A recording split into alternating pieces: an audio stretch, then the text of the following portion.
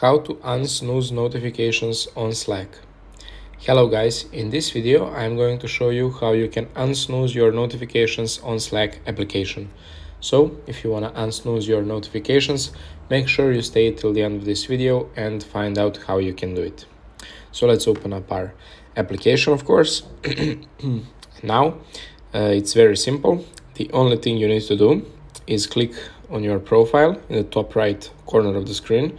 As you can see, there's a letter Z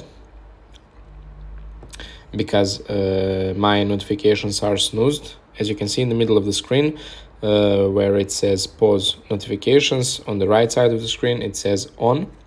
So you just need to click on that, and on top of the screen with the red text it says resume notifications. You just click that, and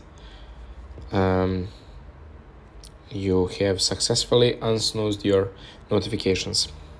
So sorry, if you want to snooze them again, you just click pause notifications and choose for how long, or you can click custom and sorry, you can click custom and select date and time. So basically that's it for today's quick tutorial. I hope you guys find this tutorial helpful, and if you do find it helpful, as always, make sure you like this video and subscribe to our channel for more upcoming tutorials.